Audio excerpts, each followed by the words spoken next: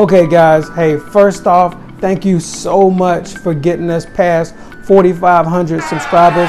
We're getting really close to 5,000 subscribers. So if you have some friends getting braces or some colleagues in the profession you want to share this information with, then give us a like.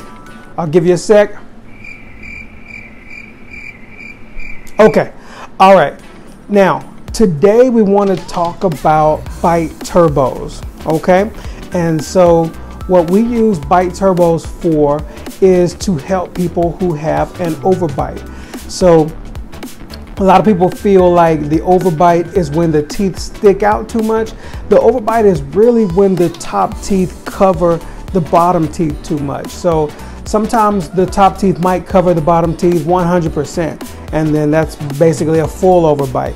So we use the bite turbos to help open the bite. So we put them on the inside of the front teeth, and then when the teeth touch together, it discludes or opens the back teeth up to allow some space. Now, a lot of times we'll have the patient wear rubber bands to help bring those teeth back together, and over time we can see the bite get opened up. It works really good in our younger patients.